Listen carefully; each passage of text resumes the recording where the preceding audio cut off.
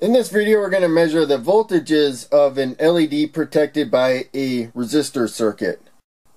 Make sure the red probe is where you got V there, the black probe where you got COM. If it's an auto-ranging meter, just turn the dial to V for voltage. If there's numbers next to a bunch of V's, put it to the number higher than the voltage you're going to measure. We got the power on. You can see it's set for DC.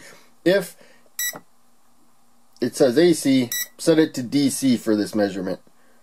And now we'll take our measurement. So the power supply voltage is set to 5 volts. We'll see that both of these circuits have 5 volts across them. They're both two rails with 5 volts. The blue LED actually drops about 3 volts. So we can see out of that 5 volts, 3 volts is across the blue LED, leaving about 2 volts across the resistor that sets the current. Whereas the red LED drops about 2 volts, as you can see right there, leaving about 3 volts across the resistor that sets the current. They're 1000 ohm resistors. So that is with a 5 volt supply.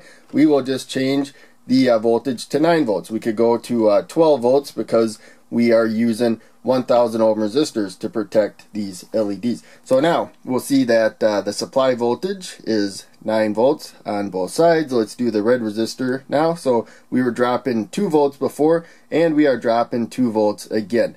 Diodes clamp voltages. They set voltages in a lot of circuits. So there you can see now we got 7 out of that 9 across the resistor. We dropped 2. Whereas the blue LED still drops about 3 volts. As you can see there, 3 volts builds up across it, dropping about 3 volts from the current setting resistor. So now we got 6 volts out of 9 across the current setting resistor.